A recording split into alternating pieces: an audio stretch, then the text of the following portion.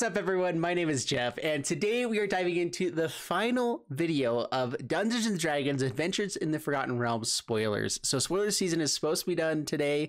I waited till the evening to make sure I got all of the cards for this one here today, and I believe we have all of them. So we have a lot to talk about because a ton of stuff came out today. I'm going to try to get through this pretty quickly, but every video has to start in the right place, and we know that the best place to start is by meeting in a tavern. So you meet in a tavern, 4 mana sorcery. This isn't the best card, but I thought it would be a fun one to start with. But yeah, so sorcery, choose one, form a party, look at the top 5 cards of your library. You reveal any number of creature cards from among them and put them into your hand.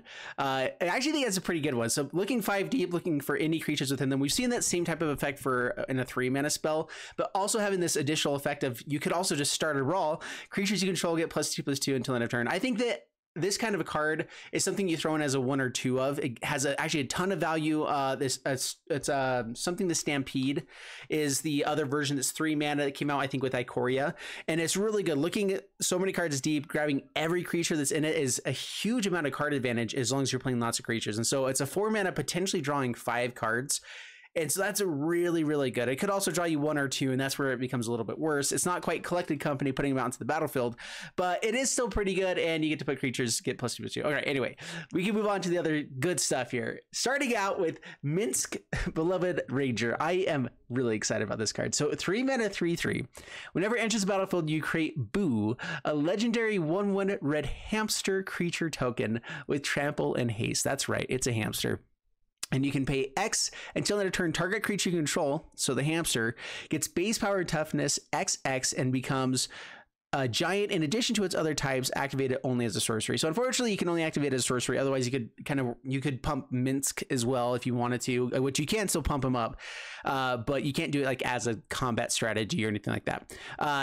This is really sweet though. The 1/1 hamster can become a massive giant. They can swing it, and the thing that it has here is trample and haste, which means if you're top decking this like turn 7, turn 8, whatever, 3 mana to play Minsk out, and then pay everything else into the hamster.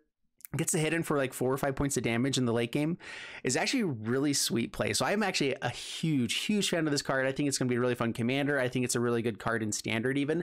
Just being able to pay 3 mana and have it come out as a for 4 power on the battlefield between 2 bodies is actually really good as well. The biggest issue with this one right now is that a lot of the best lands that we have are not they're not dual lands. They are the pathway lands are one or the other, and so getting to 3 colors is actually a little bit more difficult than it used to be. The snarls definitely make it a little bit better, but it's still not quite in the right realm. The Naiad colors are a little bit hard to make that work with. All right, diving into the next stuff. Next ones. Limrith Desert Doom. 5 mana, 5/5 dragon with flying. So really good stats already. It comes in and blocks Goldspan Dragon, blocks a lot of other things like that. And it has a ward of 4 as long as it's untapped. So bring it out immediately is going to be really difficult to remove this, especially in a deck that's playing something like Goldspan Dragon, that kind of stuff. Typically won't be able to remove this. And then, excuse me, whenever it deals combat damage to a player, you get to draw a card. Then if you have fewer than 3 cards in hand, draw cards equal to the difference. So if you are empty-handed, this hits in for damage, you get to draw a card, and then you get to draw 2 more cards to get up to 3 cards in hand. So that's pretty sweet. There's not a time that you can get rid of your cards before in between the drawing the first card and getting more. So the most you can ever draw with hitting in is 3 cards, but that's really, really good. It gets you up to at least 3 cards, which means you have a decent amount of chance of finding the things that you need in the situation, at least something that's useful going 3 cards deep. And so I am a big fan of this card. I actually think it's quite decent. It's the ward. I wish the ward was 4 all of the time. Having it be only when it's untapped does make it less amazing, but also less oppressive. I think this would be like up there in the same realm as Dream Trawler a little bit, if it was able to have that much ward all of the time. So yeah, we'll see. Anyway, next one. Old Gnawbone, 7 mana, 7/7 with flying dragon. Whenever a creature you control deals combat damage to a player, create that many treasure tokens. So whenever it just deals combat damage to a player, that many creature tokens. So if this hits in for 7 points of damage, I believe the way I'm reading it, why did that go black for me? All right, there you go. Sorry, my screen went black. It did not show up black on your other side. Sorry, that's really awkward. Anyway, create that many treasure tokens. That would be 7 treasure tokens, which is a lot of treasure tokens. That's kind of a lot. I keep just thinking Revel in Riches. Revel in Riches is a 5-mana card from Ixalan that if you have 10 treasures at the beginning of your upkeep, you win the game.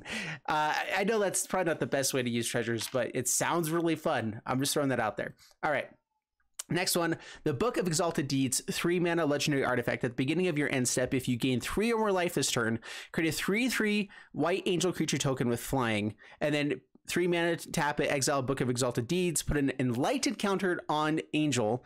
It gains you can't lose the game and your opponents can't win the game. Activate only as a sorcery. This is really sweet, especially because there's already the gain 3 life tribal deck that's already out there of gaining 3 life, and then you get the Griffin Airy, you get two Griffins, or bring back the skeleton from the graveyard, or whatever else. There's a bunch of cards that want you to be gaining 3 life, and so that's only in standard for a little bit. I feel like this card really goes really well into that deck, especially because there's lots of angels that gain life and stuff too, and so being able to just first off make angels with this, having an angel that just says you can't lose the game is actually really good against a lot of decks out there too. And so I actually am a big fan of this card. I think it's good. I think it's potentially in the realm of commander play too, just for the fact of not being able to lose the game is actually a big deal because there's so many combo decks out there, whatever else. This actually is a decent prevention card for those kinds of things, and so I like it a lot. Sorry, I'm having a hard time breathing right now. Sorry, guys. Next up is Westgate Regent, 5-mana 4/4 flying ward. You can discard a card. So the opponent has to discard a card in order to remove this. So if they only have 1 card in hand, they top deck like a removal spell, they won't be able to kill this. They have to have 2 cards in hand to actually kill Westgate Regent, which is actually really, really good. So if you're playing discard deck with Westgate Regent, it's actually terrifying because the rest of it says whenever it deals combat damage to a player, put that many plus and plus encounters on it. So if it deals 4 points of damage, then you get 4 counters onto it. It's an 8/8 by turn 7, I guess, which I mean is later in the game. It's going to be a little bit difficult to get to that point, but at the same time, that's a really big threat. An 8/8 by turn 7, and then it's a 16/16 potentially by turn 8. I don't know about you guys, but I'm terrified of that. I think it's actually a really good card. I'm not sure, like, so we've seen Doom Whisperer be a really good card at 5-mana slot, where it doesn't have any ward effect, like any hexproof type of effect to it, but just is a 6/6 with flying and trample, or it's a really big card, that kind of thing, where it's a really good effect. But this can become much bigger within a turn or two, and I think can be even more scary. And having that semi hexproof, or at least having them have to do 2 for 1ing themselves with this is really powerful. So I like this card a lot. Wizard Spellbook, 7-mana artifact, tap to exile target instant or sorcery card from a graveyard, roll a d20, activate only as a sorcery. 1 through 9, you get to copy that card, you may cast the copy.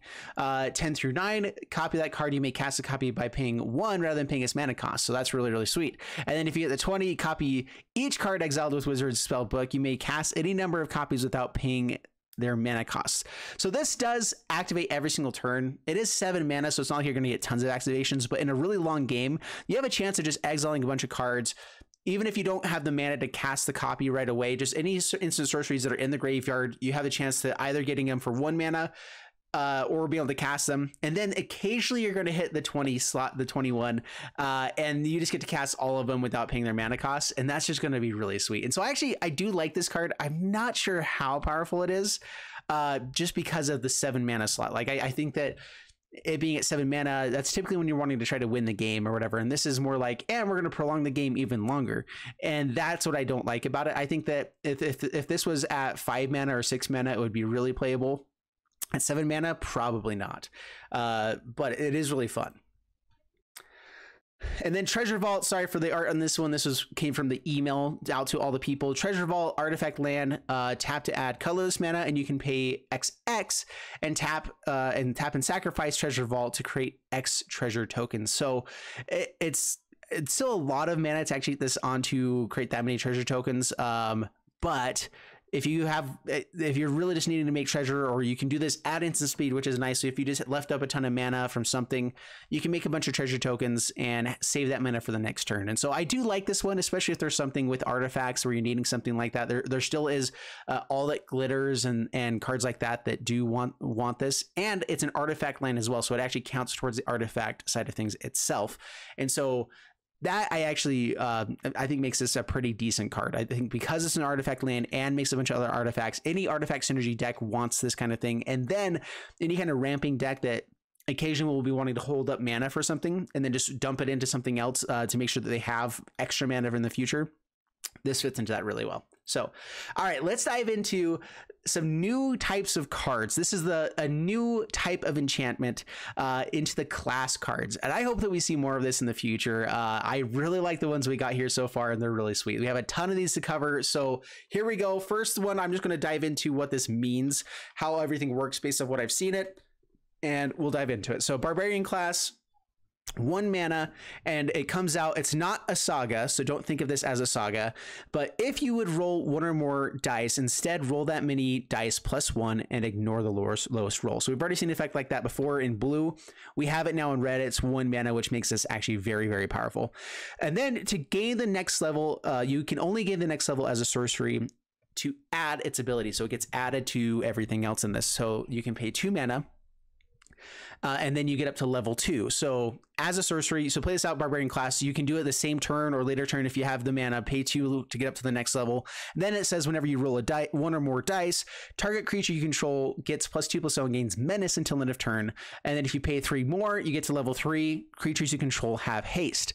So pretty sweet stuff. It's 6 mana card to be able to get up to the everything having haste, which we've seen that kind of effect being at like, typically it's like between 4 to 5 mana for something like that, but having all the other abilities on this too makes it pretty interesting and cool. But it is just a static effect of getting haste, which actually isn't the worst. I think Perforos is the other card that's in standard right now that gives haste, and that's at 5 mana. And so somewhat comparable to that, especially because you can do it over multiple turns and only do it if you actually need it. But in the late game, if you're just wanting to turn all your creatures into make sure that your Stompy Boy, Bone Crusher Giant can have haste, you pay 3 mana at sorcery speed and then play it out. And now Stompy Boy has haste, which is actually pretty good. And so I like it. We'll see. Anyway, other ones we're going to dive into lots of these. Paladin class, 1 mana. Spells your opponent's cast during your turn cost 1 more to cast. Pay 3, creatures you control get +1/+1. Pay 5, and whenever you attack until end of turn, target attacking creature gets +1/+1 for each other attacking creature and gains double strike. If you have flyers with this, it's actually a pretty scary card for flyers. And so I think it's pretty good. So 3 mana is the typical amount that you're paying for creatures as a static effect getting +1/+1. And so that actually fits in with that. You have to pay the one beforehand, and that ability, we've only kind of seen that same ability on Tithe Taker. It was a 2 mana white spell from Dominaria, I believe. No, it was Ravnica that had Afterlife of 1 as well, and it had the same ability: spells your opponent's cast during your turn cost 1 more to cast. And so it actually was a pretty good hate card on a lot of stuff. Like a lot of people are wanting to hold up removal spell, that kind of stuff. So you can play this out before playing out a really good creature. If they're holding up mana, they now don't have the ability to cast their Heartless Act or whatever else, that kind of thing, and it just slows them down an extra turn, which actually is a really big deal. It means they took up an entire turn. Even if they do end up still removing it, this still gets some value out of it. So I don't think you play these class cards unless you are really okay with the first ability being somewhat good enough, and then or having a really big plan to make sure you get to the other ones. And so the level 3 effect I think is awesome, but remember that is 8 mana away over the course of how many turns, or 3 turns away from that actually being effect. But if you have a flyer and a few flyers on the battlefield getting +1/+1, and they'll already have the +1 from before, and getting double strike is probably you just won the game. So it's a pretty good effect. Ranger class, 2 mana. When Ranger class enters the battlefield, create a 2/2 green wolf creature token. So already a 2 mana for 2/2. And then you can pay 2 whenever you attack, put a +1/+1 counter on target attacking creature. So for 4 mana, you get a 3/3 and then a 4/4, 5/5. And so that's already decent stats, not amazing, but decent, especially because it stays on the battlefield and creatures in the future will still have that effect. So I actually think the mana value is actually quite right for that.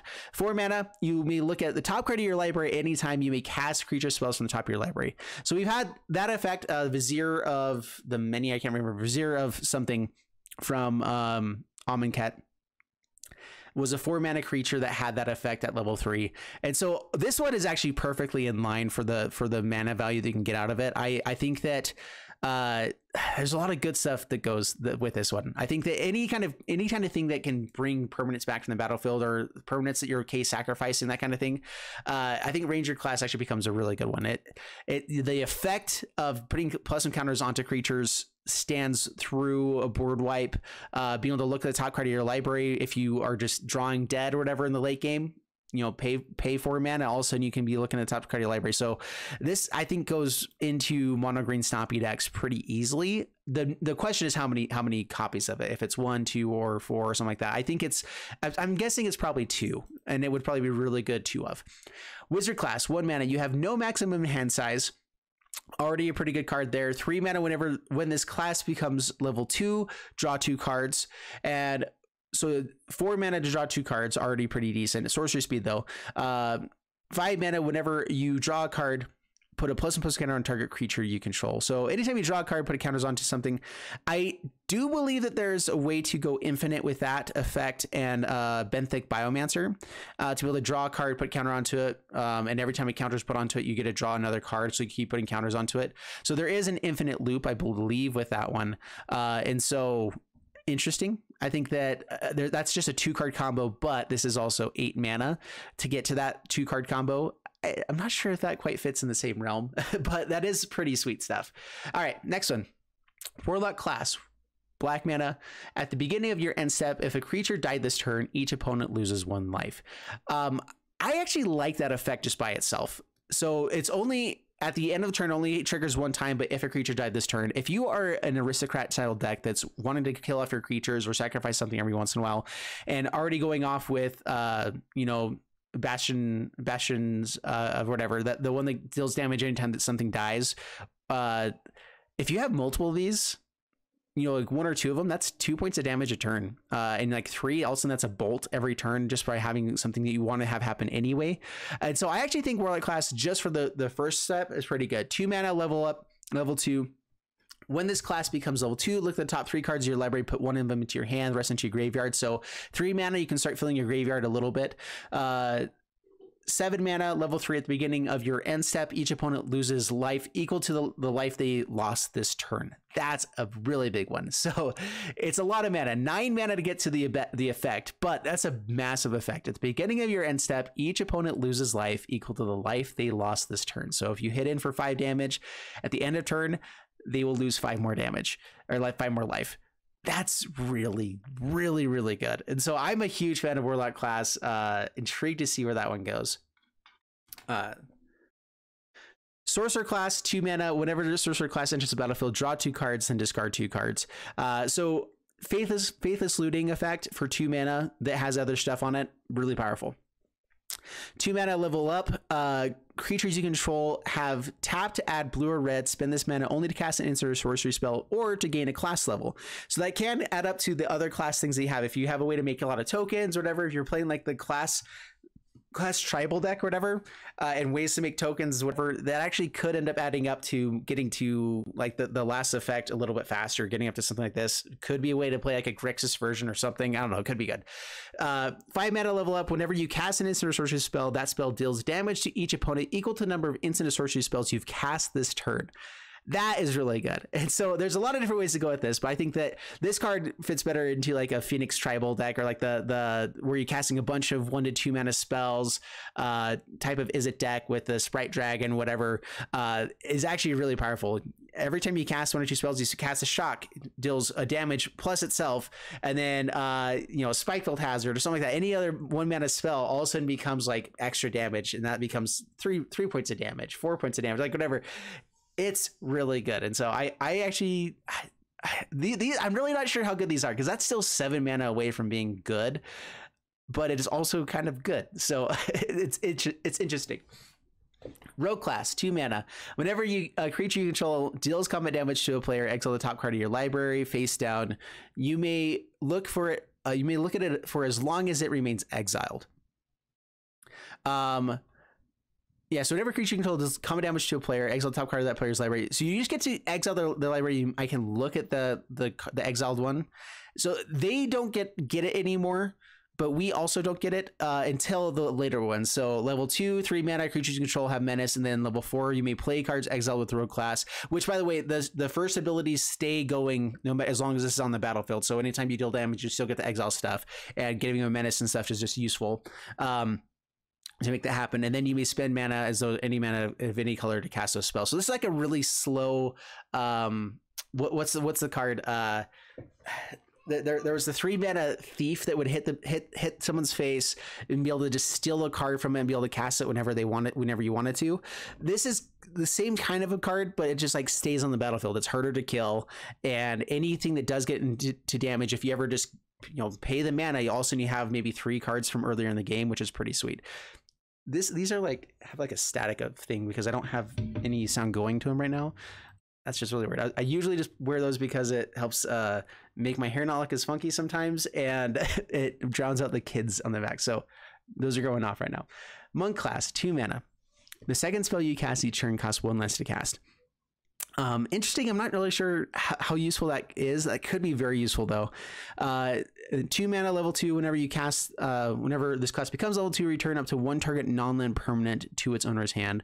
So it can return something of your own, something of opponents. So 4 mana to bounce something. Not amazing, but you still get the effect of having stuff cost a little bit less. And then 3, at the beginning of your upkeep, exile the top card of your library for as long as it remains exiled. It has, you may cast this card from exile as long as you cast another spell this turn. So I don't think it's just until end of turn, right? So as long as it remains exiled, you have that ability of, you have to cast something else and then cast that. So it's meant for a lot of cheaper spells, but I'm not really sure where I'd play this card, but I feel like there's a deck that absolutely fits perfect for it. I just don't know it. Honestly, a bunch of like flyers deck would probably work pretty well with this, where you can get a little bit cheaper flyers for the second spell coming out. You can bounce something if you need to, and then being able to just have a bunch of extra cards in the late game if you need it to be able to cast a bunch of extra things there could be really, really good, but only 1 extra one every turn if it's the second card you cast that one. So I don't know. All right, fighter class, 2 mana. Whenever this enters battlefield, search your library for an equipment card, reveal it, put it into your hand, then shuffle. So that's nice. Just a tutor effect for equipment. Already pretty decent because there are some equipment that are necessary to get. 3 mana equip abilities you activate cost 2 less to activate, which is actually pretty good. 5 mana whenever, because a lot of equipment activate abilities are 2, and so if this is 2 less, they are just free to equip, which is actually a really big deal. And I think there are probably some ways to make an infinite combo loop with just that. I'm interested to see what they are. 5 mana whenever a creature you control attacks, up to 1 target creature blocks this combat if able. I'm not sure if I like that because so it's up to 1 target creature, so you can not choose a creature to block your stuff. But if you want to swing in with a big hit, but they have like a death touch creature, you can have it block the 1/1 that you're swinging in with and force it to block that one, and then everything else attacks in. Okay, so it is a pretty good effect. I think the way you look at these final effects is like you want to spend that mana on the turn that you're about to win or something like that. Like if it's just the extra thing that you need to get yourself through, but you want to play this with the value of the first 2 levels because that's what's actually the most probable to happen. And then level 3 is like, every once in a while that'll be really useful for us. And I think this fits in within that. I think you play it because you're trying to tutor up an equipment. Getting an Ember Cleave is still actually really powerful. Just guaranteeing that you can get the Ember Cleave is pretty sweet. And then any other equipment abilities, I think that having the equip cost less can actually be a pretty decent effect. I'm not exactly sure, but anyway, we'll see. I think that brings us to the end of the class cards. And so the class cards I think are really cool. Again, I'm all of them are really, really cool, but I'm not sure how powerful they're actually going to be because of how expensive it is. Mind Flayer, 5 mana, 3/3 horror. Dominate Monster. When Mind Flayer enters the battlefield, gain control of target creature for as long as you control Mind Flayer. At 3 power and toughness, it does die to a lot of things, but it also doesn't die to Stomp. It doesn't die to everything out there. Bloodchief's Thirst at least has to spend a little bit more for it, that kind of stuff. And so I think this is a decent card. Just gaining control of it, and you get to keep control of it for 5 mana. I really like the design of this one. This is something that you can reanimate if need be or whatever. And so at 5 mana, I don't think you need to be reanimating this quite like Agent of Treachery was needed to, or something, or anything else like that. But just the fact that you can come in and take control of a creature is pretty nice. The reason why Agent of Treachery was so powerful, though, is that it could still lands. It could still any permanent that they controlled, which is just busted. And so I like this card. I think it'll be a really annoying card in a lot of decks, but as soon as it dies, they get the creature back. Even if it was in combat, it kind of goes back to their hand tapped, to their control tapped and not attacking them, I believe. And so anyway, we'll see. Magic Missile, 3 mana sorcery. I like the flavor of this one. Just the spell is really nice, and actually decent if it was instant. At sorcerer speed, I'm in between on this one. It can't be countered, and it deals 3 damage if it has to choose among 1, 2, or 3 targets. So just the fact, the only thing that's different on this one versus other things that we've seen is that it can't be countered, which actually can be nice. If it was instant speed, it would be a pretty decent card. Anyway, moving on to the next ones. Gretchen Titchwillow, 2 mana, 0/4. 4 mana to draw a card. You may put a land card from your hand onto the battlefield. I think at 4 mana, that's a little bit too expensive, but we've seen the ability of, it's the Uro ability for 4 mana instead of 3 mana. And we've already seen that 3 mana having Uro happen over and over again is pretty good. Being a 0/4 is actually a really good blocker against a lot of decks, and so that's decent. I think that if you can give it, if you can have ways to have the activate ability cost less, 2 mana to draw a card. So like if you have a Zerda or something like that, if it's 2 mana to draw a card and put a land card on the battlefield, actually pretty decent, and be able to activate that over and over and over again on a turn, could be pretty busted. And so I like it. I'm not sure if it'll actually see play, just because it's a 2 mana do nothing. Like you have to force to spend more later, instead of the 2 mana, like that initial 2 mana that you have to spend for nothing is what kills this card. But it could be decent. Kalane Reclusive Painter, 2 mana, 1/2. Whenever it enters the battlefield, create a treasure token. Anything that enters the battlefield on 2 mana and creates a treasure token is really, really powerful. Just because the reason why is because that treasure can be used immediately. So it's basically a 1 mana spell. And so this becomes a much more powerful card to an extent. And so I'm a big fan of these kinds of cards. We've seen that with Goblin. Wily Goblin was the first one that's ever really had it. We saw how powerful that was, being a 2 red mana card for any Goblin deck, and how much it got played. Having this with just other effects just makes this really exciting. All right, and so the other stuff, whenever other creatures you control enter battlefield with additional +1/+1 counter on it for each mana from a treasure spent to cast them. And so already with this comes out with 2 mana and as a 1/2, creates a treasure token, and then you immediately have the treasure to be able to cast the 1-drop. If you have treasures for maybe something else, I'm not sure if you would on turn 2, but maybe later in the game you can spend and immediately be able to cast something out with quite a few counters onto it potentially. But even just a 1-drop with an extra counter on it is pretty good. I mean, like Fervent Champion, or what's the, I think it's Fervent Champion. With First Strike, being able to get a little bit extra buff and toughness, gets through a lot of stuff on turn 2. That would be a really powerful play. So I'm intrigued to see what decks come out of this one, if it's actually worth coming in over other stuff. But I mean, anytime you can cast empty your hand fast, that's really, really good. And so I actually really like this a lot. Guardian of Faith, 3 mana Spirit Knight, 3/2 with Flash and Vigilance. When it enters battlefield, any number of target creatures you control phase out, and that includes itself, so you can phase it out. Quick note: whenever things are phased out, they don't re-enter the battlefield. They don't have another ETB effect or anything like that. They're phased out. They go out for the time, and that's good. So the reason why you would play this out and phase them out is, number one, to protect something that you have from removal. So if someone is removing a creature you really want, and you held up 3 mana, flash us in. It has Flash and Vigilance, so it can block something pretty well. And it's a decent, I like the stat line and everything like that is really good. But the other thing is, you go to block all their stuff after a really big swing, you phase everything out, and That's good. So anything attached to them. So yeah, it's treat them and anything attached to them as though they don't exist until their next turn. So that's actually good to know too, that the equipment and art and auras will actually go out with them. But it also means that you wouldn't be able to like move over an Ember Cleave or anything on that. I actually didn't know that rolling on that until I saw that. So that's actually really nice to know. All right. Bag of Holding. This was a reprint from, I don't remember which set, but it was really good. I think when it was in standard, I think it's out of standard now. Yeah, it is. 1 mana artifact. Whenever you discard a card, exile that card from your graveyard, and you can pay 2 to tap it to draw a card and then discard a card. It actually might still be in standard. There's just a lot, like Maze Mind Tome has typically been used more than this, but there's a lot of cards where, a lot of decks where you are discarding cards, like the witches, whatever the class was, wizards class or sorcerer's class, where you draw 2 cards and discard 2 cards.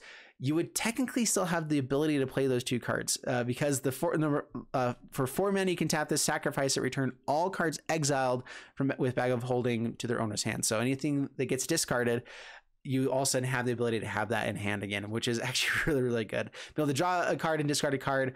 And so it is really nice. It only works for the cards that are exiled with this particular Bag of Holding, not a future Bag of Holding. And so if you were to discard a card, you actually, I think you choose which ones they go to, or they separate. Like if you were to discard 2 cards and had 2 bags of holdings, I believe one goes to each one automatically. I don't know how all of that exactly works. I other than what happened on Arena last time that I've played this, which has been a while. So anyway, I think it's a good card. Exciting to see it come back.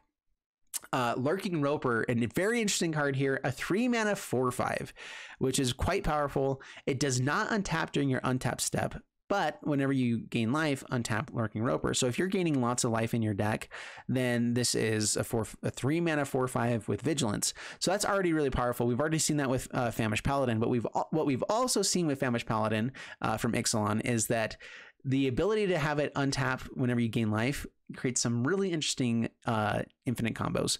Basically, Sorcerer's Wand is the main one that does it.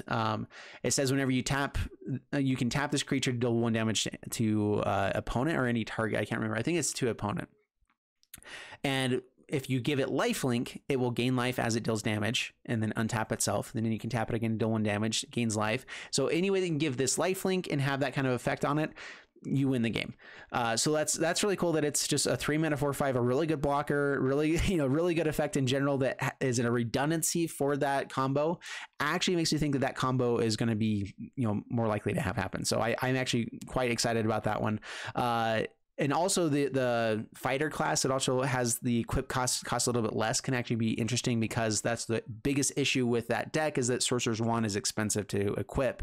And so there's already a few cards that make that deck a little bit more interesting to me. And anyway, this one I think is a good card, a good combo effect, and we'll see how it goes. Zorn, 3 mana 3/2. If you would create 1 or more treasure tokens, instead create those tokens plus an additional treasure token. So anytime you're creating treasure tokens, instead create that many more treasure tokens. And then with the Gnawbone, old Gnawbone dragon from earlier, whenever something deals damage, you create that many treasure tokens and then make double of those tokens. And then if you had the Anointed Procession to make double of all tokens that would be made tokens of, that's just a lot of treasure tokens. I'm not sure what you do with all that mana, but you could do stuff. And that's really cool. So I think Zord is pretty fun. Split the Party, 5 mana sorcery. I thought this was just kind of interesting. This is, I believe, the last one here. Choose target player, return half the creatures they control to their owner's hand and round it up. Any of these like flavor cards, there's actually a lot of common cards that have tons of flavor like this, where it's really reminiscent of D&D and everything, and I think it's really fun. But yeah, so 5 mana, choose target player, return half their creatures they control to their owner's hand. It sounds like you are the one that returns half their creatures. I'm not sure if they get to choose or if you get to choose. If you get to choose, that's actually a really powerful card for 5 mana. It's 6 mana for just return all of their non-land permanents at River's Rebuke mana, and so that's something that I'm not sure if it's quite powerful enough, but it can still be a good effect. And so round it up is pretty nice. that's it, guys. I hope you guys enjoyed this one. I believe that's all of the cards. Let me know what your favorite card is from the set. There's a lot of fun ones from this one, guys. And so I'm really excited for this set. I'll be doing a lot of brews to kind of show up just different decks I think would be fun to play. Put some together so you guys can see what is potential and so you guys know what to be playing as soon as it comes out on July 8th. And if you guys want to send me any deck lists or any ideas or things you want me to build, let me know in the comments down below in the next few videos, and I'll make sure to be looking at those. And I'll see you guys in the next one. Thank you so much. Like, subscribe, and bye-bye.